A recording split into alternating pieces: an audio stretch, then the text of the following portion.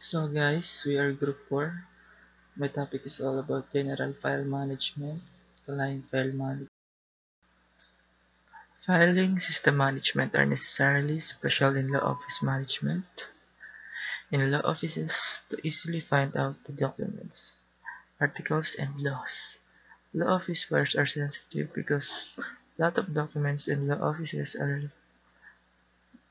live cases or not. Make sure that it is secure.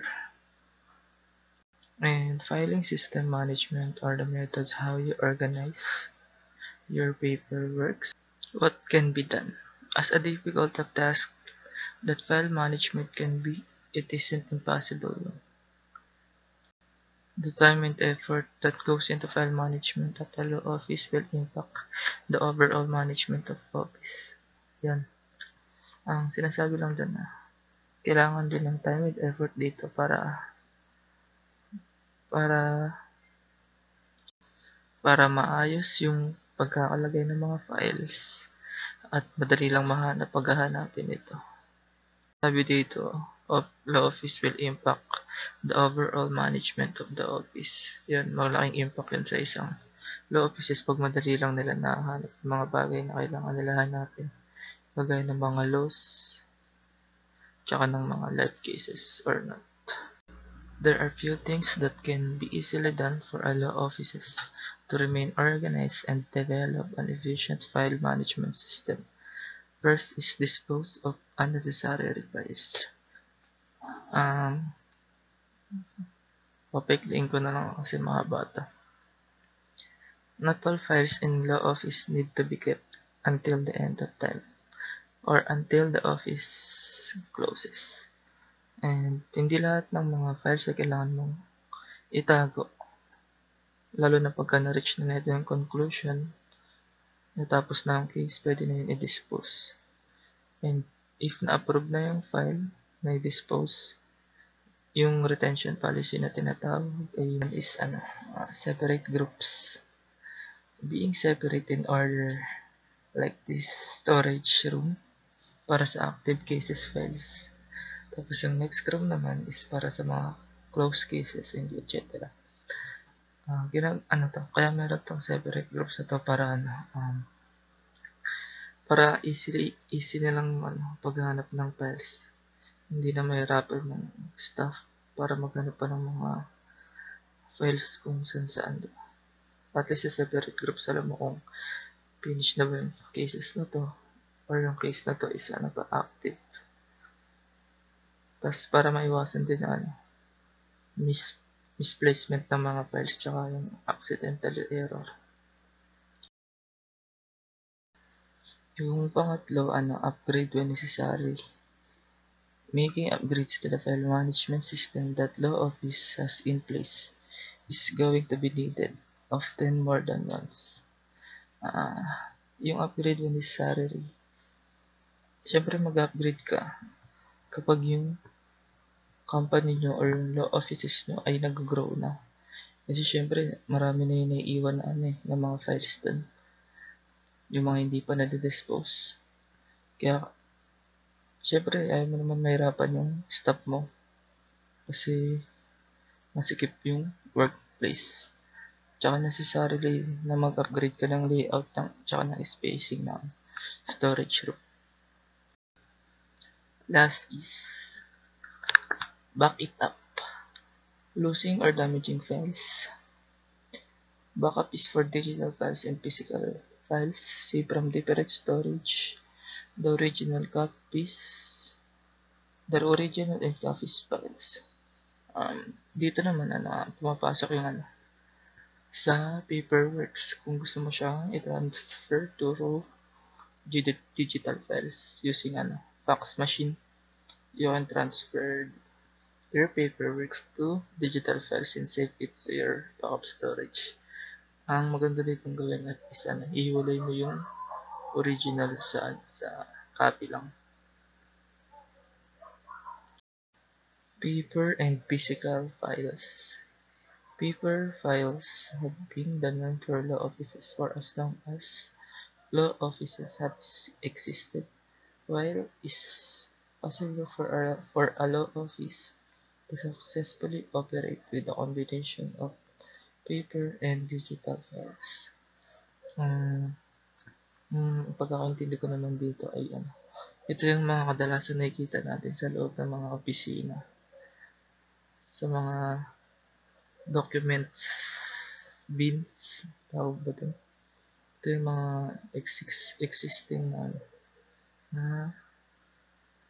na mga nakakasanayan ng mga government or law offices. Some things that need to be kept in mind with paper and physical file management. First is storage options. While it's not always possible keeping physical files in central location that is accessible to staff is often the recommendation option for storage. Yan. Yung mga kadalasan natin makikita yung nasa central location lang siya. Like mga tables, doon lang nakapatong yung ibang files na nakikita natin sa TV man yan o sa mga offices na napapasukan natin. Siyempre, meron ding disadvantage yun. At siyempre, para ma-prevent yung disadvantage na yun, para hindi masira yung files should be held in containers, file, cabinet bins, etc. designed to keep out the moisture, bugs, and sunlight. Yun yung mga space issues. While storage space can be a problem for digital files storage, it is not as severe as the issues that arise with storing physical files. A single document will take up more space in physical form than it will in a digital format. Yan, sinasabi lang dito is yung pagka naka-physical format siya, mas makakakain ng malaking space sa workspace mo. Kesa naman pag naka-digital format yung files na yan. Kasi pag naka-digital format ka, mag-base ka lang naman sa MB tsaka sa GB. Kung gaano ba kalaki yan. Digital files.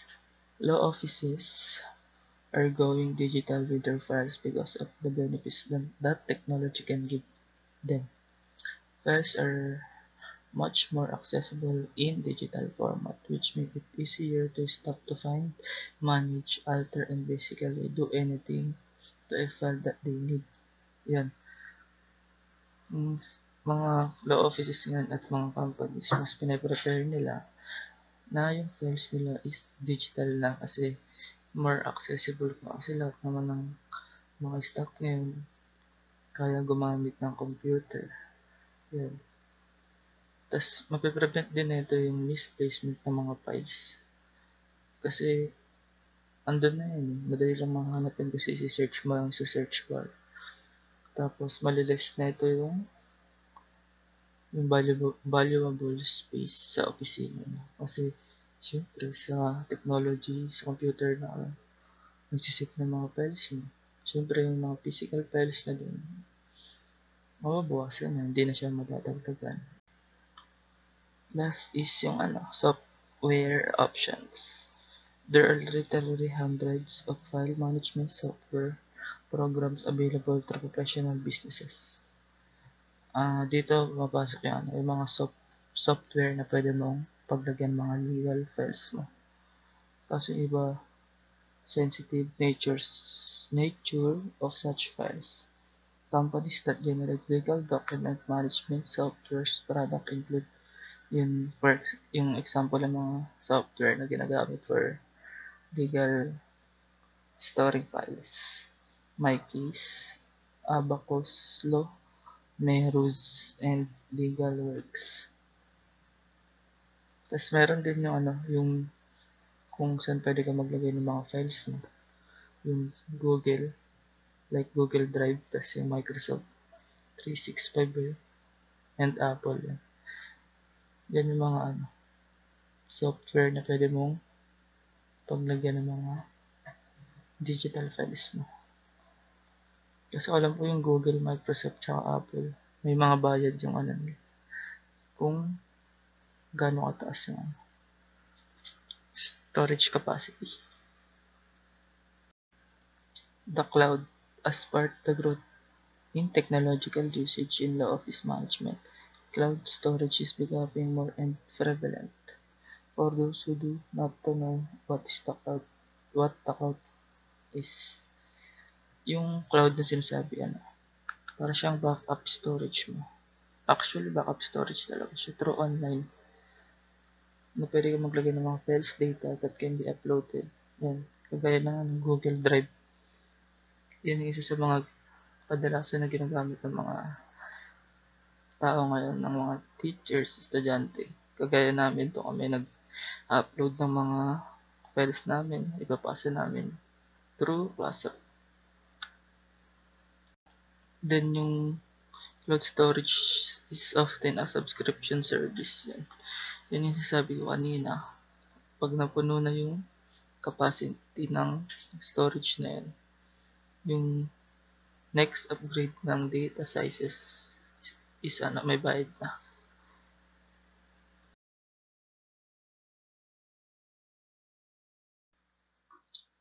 Diary systems. In addition to ensuring that dates are met, there are many other ways that a separate date or bring forward system can help lawyers manage files.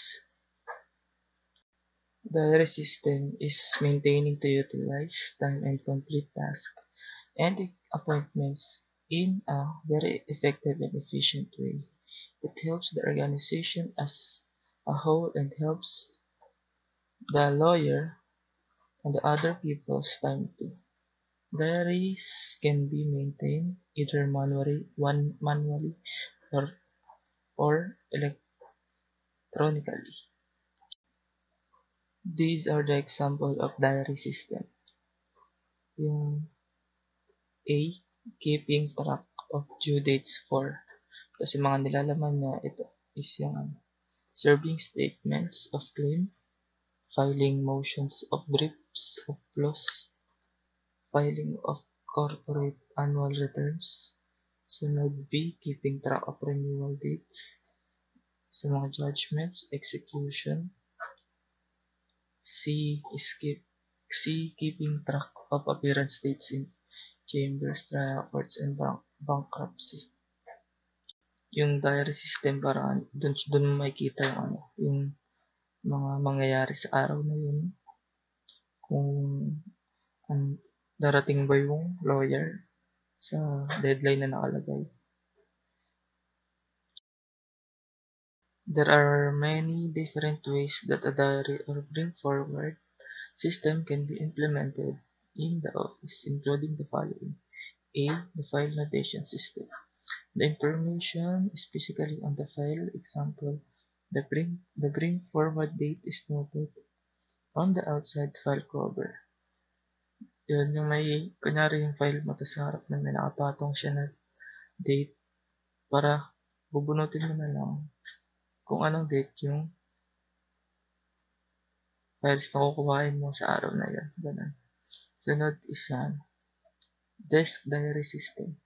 Similar to the above diary system, the lawyer notes the file and task to be done in his or her diary. Last is tickler system. A review of the file itself is not used as a reminder. Instead, the file name and list of the task to be done are noted in diary or on the index card. Yun. Kunyari mga natapos na sa araw na yun, must be written in the diary para noted lagi yung lawyer. Lotus Organizer was a personal information manager. It was initially developed by Threads, a small British software house.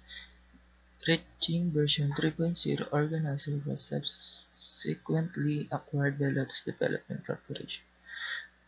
It is a software that organizes your daily routine in offices.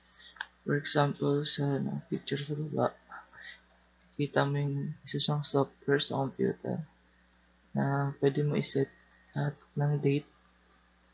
For example, ito sa holidays ng January, naka-include dito yung New Year's date, day, and so on.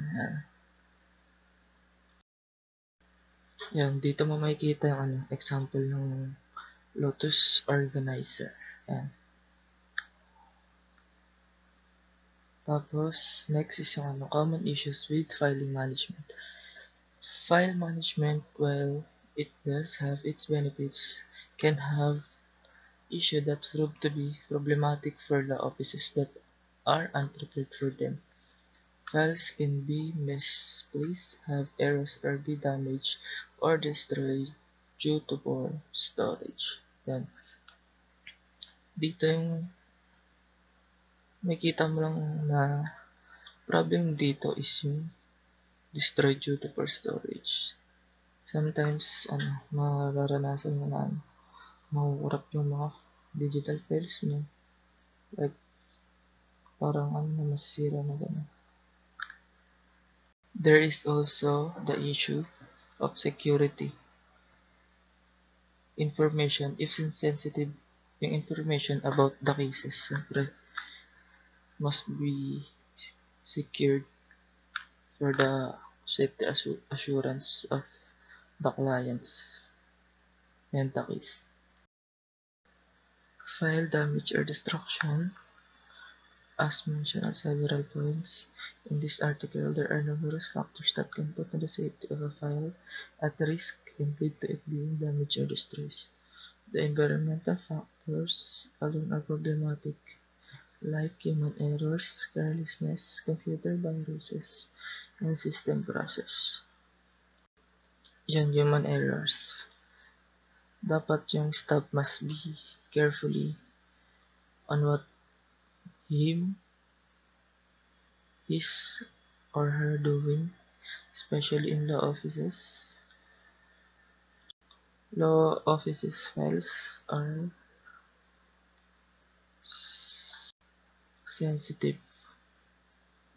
Yung computer virus naman, ito yung mga hindi natin inaasahan na biglaan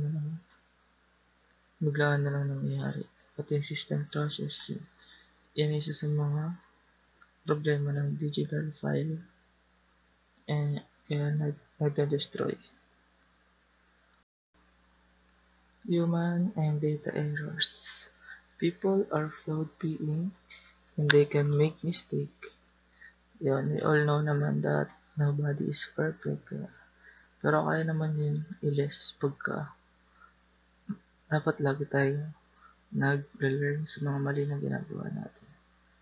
Yung digital files are prone to computer-based errors, file corruption, glitches, bad typing, and software problems. Yan, kagaya ng sinabi ko kanina, yung mga typographical errors, yan isa sa mga problema ng digital files, tsaka yung mga paper naman can be caused by things like fading, bad handwriting, or tears. Yun yung mga problem nila, mga human data errors. Handling client files as a legal secretary. After a brief period of working in law office, you will quickly learn why paperwork collects rather quickly in the field of law. Yun.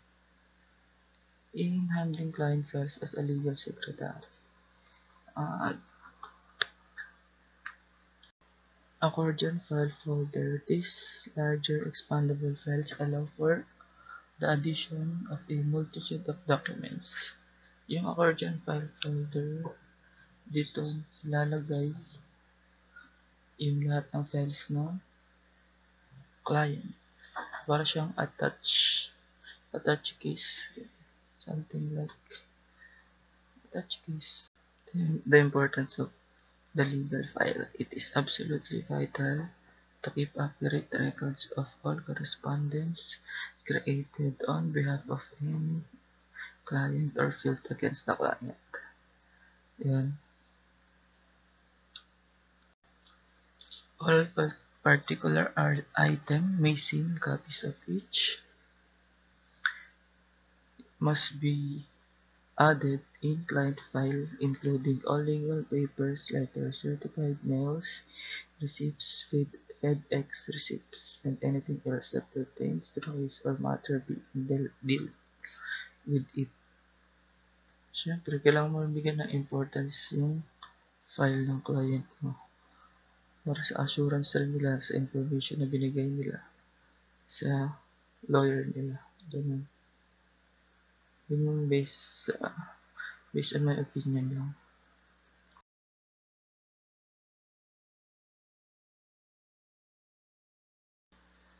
Creating new files. As soon as your attorney is retained by a client, you must create a file for that client. Method will vary from firm to firm, and you should always follow firm or individual office procedure to the letter. However, there are standard rules to the file creation will be tackled below. Standard procedure for starting new file is as follows.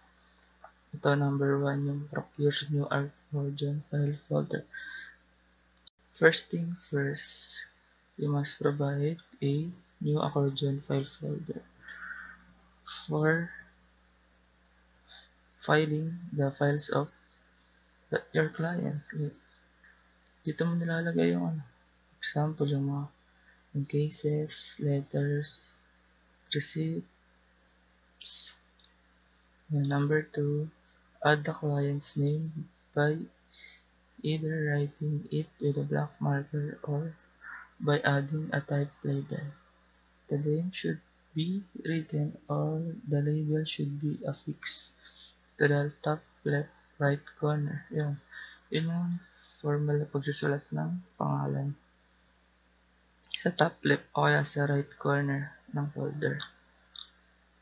Number 3, with the accordion file folder, should be added a Manila folder that you may or may not label right away. Number 4, leave this file available for the day in the event that your attorney would like to add more to it before filing. Updating existing files. As mentioned, a copy of each and every piece of correspondence needs to be added to the file as it goes out. Make sure that all files are completely up to date by the end of every week. Hot files should be updated at the end of every day, especially the active file cases.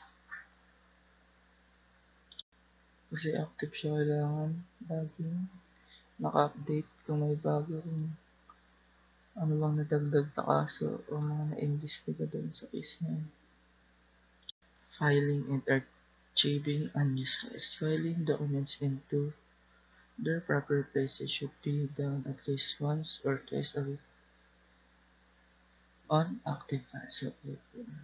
Often, a case has a rule or is tied up or adjourned dismissed. If a case has been won, lost, settled, dismissed, or closed, and the file is no longer needed or being used, it may be archived. It means that parang itatago mo lang siya sa place na makikita mo para if active pa yung case na yun, ma-update mo agad. Kasi yung archive parang lang siya. There is usually a section of file space allocated for files that need to be archived. There may be outstanding paperwork or documents still coming in for a particular file that should be archived. Yan, hindi mo siya i-dispose, parang itatago mo lang siya sa isang storage na lahat ng case na yun is dismissed na, won. Kaya i-archive mo na siya. I-keep mo na lang siya. Legal documentation differs from standard office documents in several ways because often many parties are involved In one case, it is important that each individual involved receive copy of any document sent or filed on behalf of the client. Important documents will nearly always be sent out by a special messenger, like FedEx, United Parcel Service, certified mail, and return receipt requested. These are the example of legal documents: corporate bylaws, non-disclosure agreements, purchase agreements, employment contracts, loan agreements, employment and independent contractor agreements. And a legal document is concerning of a legal matter and document drawn up by a lawyer. Proper formatting for various standard documents. All letters should always be printed on letterhead if available and should follow the basic block form, which means all align left.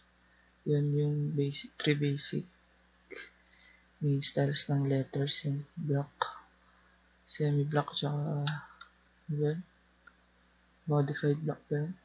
With the exception of the sender information, which is centered at the top of the page. If letterhead paper is not available, then the attorney firm name, address, and phone and fax number should be typed in below is a sample cover letter and motion the appellate division form. Siguro maglalagay lang ako na example ng proper formatting for various standards documents. That's all.